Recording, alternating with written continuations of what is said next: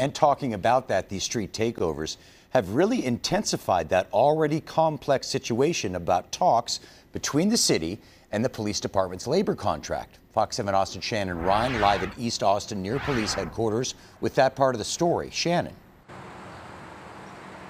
Yeah, Mike, well, the police union and other advocates say this really highlights a public safety issue within the city, whereas police reform advocates that we spoke with say these groups are merely trying to capitalize on these events in the midst of contentious contract negotiations. 4 weekend streetcar takeovers in Austin,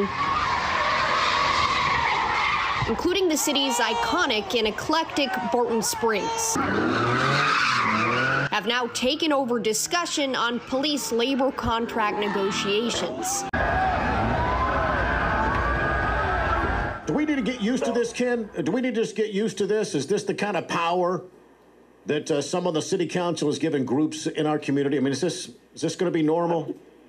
I believe, they've given the city over to the Austin Justice Coalition, and this is kind of what you get. The Austin Police Association writing on Twitter that Austin policymakers are directly responsible for the overall safety of their citizens and visitors, adding, looks like they've failed to make the right decisions and continue to defund, destroy, and demoralize public safety. Mayor Kirk Watson putting out a statement Monday calling the Police Association's tweet false, saying they wrongly conflated the incident with important community conversations about safety and oversight, adding that no Austinite should ever accept the false choice between public safety and responsible policing, and welcoming the Police Association back to the negotiating table to discuss the one-year contract the city is offering them. The wording a message itself, as the Police Association is calling for an immediate 4-year contract.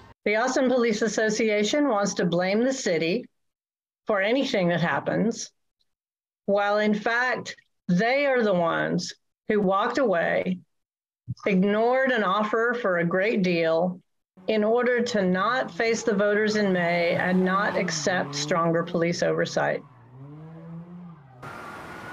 The largest police union in the state also jumped on board. They were on a call today with the Austin Police Association. In a statement, they wrote in part, and I am quoting here, the incident that occurred on Saturday is a direct result of the Austin City Council's disrespect and bad faith attempt at establishing a path forward for public safety in Austin, Texas.